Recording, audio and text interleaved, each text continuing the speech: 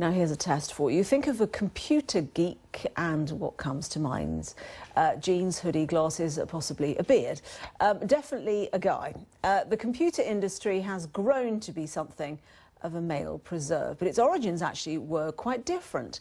In fact, a woman, Ada Byron Lovelace, has been credited with writing the first computer program. She developed it during the mid-19th century to calculate so-called Bernoulli numbers. The things are rather different today, though. With more girls than ever pursue careers in science, fewer girls seem to prepare to enter computer careers every year. In fact, despite an increase in awareness of the problem, the number of women in computer science has fallen by 20% in the US in the last 10 years alone. Researchers say that undermining stereotypes could help tackle the problem. Well, let's take a look at this with Belinda Parmar, who is the CEO of Lady Geek, a creative agency that addresses women's perspectives on technology. Welcome to the programme. So what do you think is behind these numbers? I think there's a big problem. So as your report said, the number of women in technology is declining, despite an increase in consumption. So we see girls everywhere using social media. And at the heart of the problem is the feeling that they don't belong in the industry. The problem with the technology industry is it's constantly telling girls that you don't belong here, you're not welcome. There's an image problem. And how is that message conveyed? Well, it's conveyed not intently, but through subtle cues. So, for example, the image problem. I asked girls, teenage girls, to draw pictures of a technologist. 95% of them drew men. You know, the perception amongst girls is that people who work in tech are pizza-guzzling nerds who cannot get a girlfriend. And that is having a really big effect because the girls that we speak to in schools, they don't relate to that. So that's one problem, is the image problem.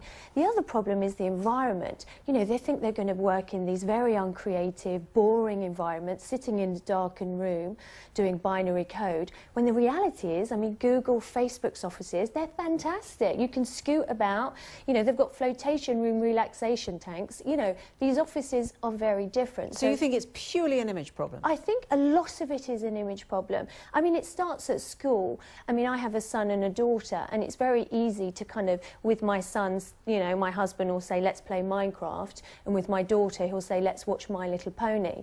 So it's very easy to start this. I don't think it's just an image problem. I think it's a complicated problem, but at the heart of it is that girls don't feel that they belong in the tech industry. Which, of course, is a loss to all parties concerned. But there is, you know, in an age where we seem very focused on trying to say that everybody's brains are wired differently, is there a case for saying that men's brains are wired towards technology more? There is a case to saying that we are different, but if you think about who's consuming technology, so the fastest growing segment on Facebook is women. Twitter now is 62% female. So women are consuming technology. Do we really want an internet? Do we really want social media that's just built by men? I think the answer to that is no. So what do you do about it? So a lot of what I've been doing is looking at the small things. So very small things. I used to think you need big, huge budgets, but actually some of the small transformative things you can do very simply. So in education, for example, the layout of the classrooms, making girls sit together in clusters, encouraging collaborative learning.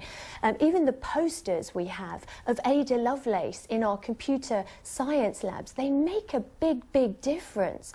And even language. I mean, one FTSE 100 company changed the word from technology manager to digital manager in a job ad and increased the amount of women applying by 30%.